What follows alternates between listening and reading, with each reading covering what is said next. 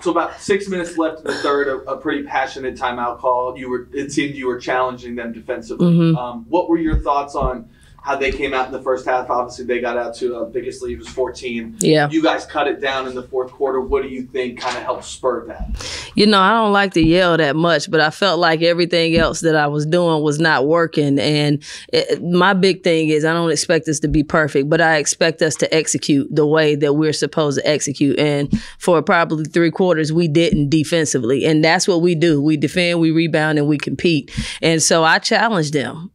Like, this is the time to do it. This is the time to execute the game plan. And we got better in the third quarter. But fourth quarter, if you look at the numbers, I think they were 4 for 12, you know, from the field, 0 from 3 for the 3, because we finally executed the game plan. And I know it feels like Groundhog Day saying we have to execute. We got to play for 4 quarters. We have to do. We do. We just have to do it. Because if we would have done what we were supposed to do defensively, we would have been fine. Quickly, aside from the game, really quick, injury updates, just wanted to, anything, I know Lexi was out today too, obviously Brittany hurt during the game. Yeah. And Kyla hurt during the game. Anything to share on those fronts? At this point, I'll just say it's me, not them. You know, I feel like they just keep falling off like flies. I don't know. I know Kyla and Britt weren't available for the rest of the game. I hadn't had a chance to get an update yet, and Lex has still been out. So we're going to work hard to try to get them some rest and get them back as fast as we can. What is the philosophical change when, you know, players like that, you know, go out, especially somebody like Lexi, who I'm sure today would have played a lot of minutes at the center position and, you know, would have moved Evan somewhere else? Well, you know, at the end of the day, I tell them the obstacle is the way. You know, whoever we've got at Davidson, we started 5 guards, you know. If that's what we have to do, that's what we have to do. And we just have to get out there and do our best at what I'm asking them to do. And I say it all the time.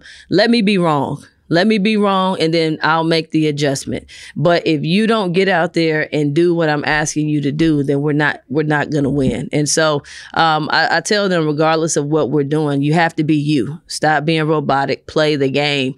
And I just think sometimes we get in our heads a little bit too much. And again, anything that happens with this team is on me, so I have to do a better job of preparing them.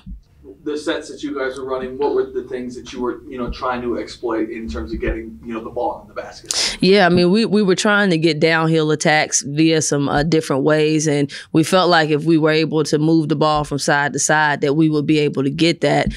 You know, Cunningham was guarding Kyla Silver at one point, you know, and that's a mismatch for us. So, you know, trying to exploit those different mouse situations to be able to cause rotations. I guess they didn't believe that number 12 was a shot blocker, you know, Tiggett. Like, she's one of the top in the country, y'all. We got a shot faker. It wasn't until she blocks 4 of our shots that we start shot faking. So, you know, we just have to key in and execute on both ends of the court.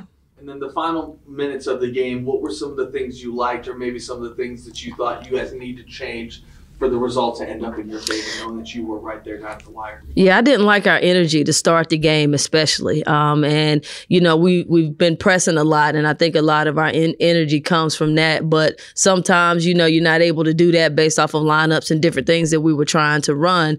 You have to bring the energy individually so that it then is contagious between everyone. And I didn't feel like we did that great at the beginning. The second half, we were flying around. We were diving on the floor for loose balls. We were doing all the little things that you have to do to win the game. And like I said, I think we might have cut it to 6 or so. We just have to, you know, execute a little bit better down the stretch to be able to cut that lead and get over the hump. Coach, anything you wanted to add, something I didn't ask you thought was important to say about today's game? Well, you know, at the end of the day, my group, they try to do what I ask them to do. And it's never like it's a defiant thing. I know they try, they play hard. Again, we just have to keep executing. We're not happy about any moral victories. Oh, coach, you know, they're getting there, they're getting there. We want to get there. And so we just have to keep working hard. And we thank everybody. We had a great crowd today for coming out, and hope everybody has a happy holiday. You too. You as well, Coach. Thank you. Thank you, Coach.